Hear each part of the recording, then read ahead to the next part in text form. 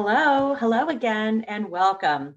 So we were talking about comprehension, how to support it at home.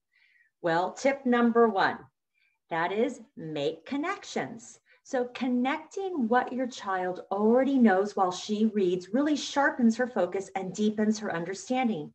Show her how to make connections by sharing your own connections as you read aloud.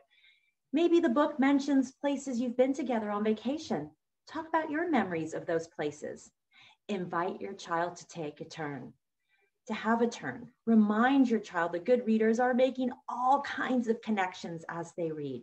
Kind of like in this cartoon behind me. This boy is reading about a dog and thinking about his own dog that he has at home. Here's another example of dogs. So this is a book about dogs. And in here I found an illustration about dogs at dog groomer.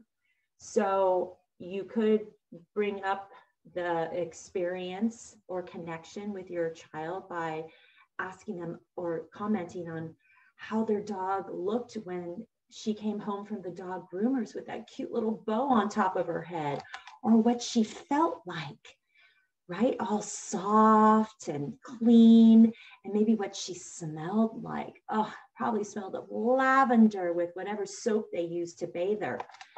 I'm sure you're already doing this at home, and maybe you're not. Maybe you are doing it and you can do more of it.